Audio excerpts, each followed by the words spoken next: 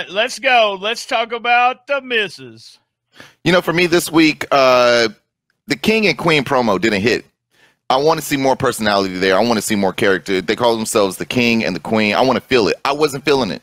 I just wasn't feeling it. When I watched the King and the Queen, I want to feel like I'm watching the King and the Queen. I didn't feel that this week. And actually, I'm going to even branch off with that. The entire show in general, I want to see more character. I want to see more personality. I want to see more confidence. I want to see these guys come out there and be, I don't want to necessarily say stars, but I want them to be stars in their own light. I want to feel their presence when they hit that ring. And I felt like this week I wasn't. Well, you know what? I take that back. My man Bret Michaels, the Gun Show, came out there in that street gear. I like that. We're seeing, we're seeing Bret Michaels in his wrestling gear and his street gear. We know that this man means business.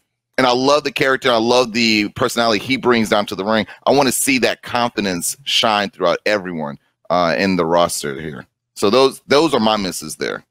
Yeah, I mean, the thing about Bret Michaels, this is one of my misses for Bret. I love Bret. He's a great character. I wanted him to be madder when he came through the door. I wanted him to push that guy down. I want him to say, you guys, go through to the match and do one move, his big move, and that would be it. And just screaming, bring Alan Steele out, bring Johnny Dotson out kind of thing. That's what I wanted.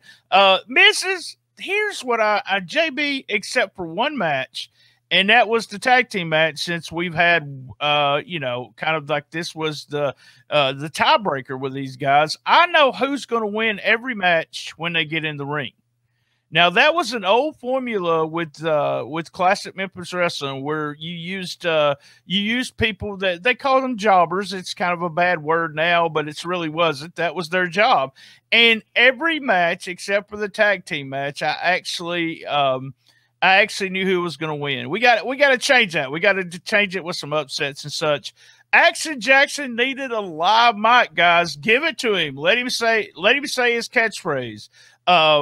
He talks about, Dustin does a fantastic job getting over Chris Lex. He talks to us both, me and you talked about Chris, in the sense that he is Memphis.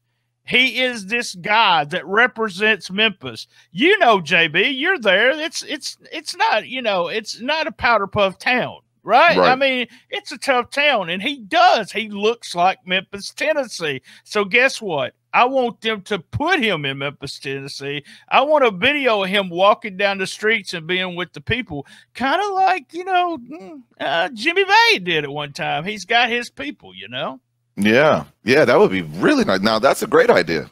That's a great idea.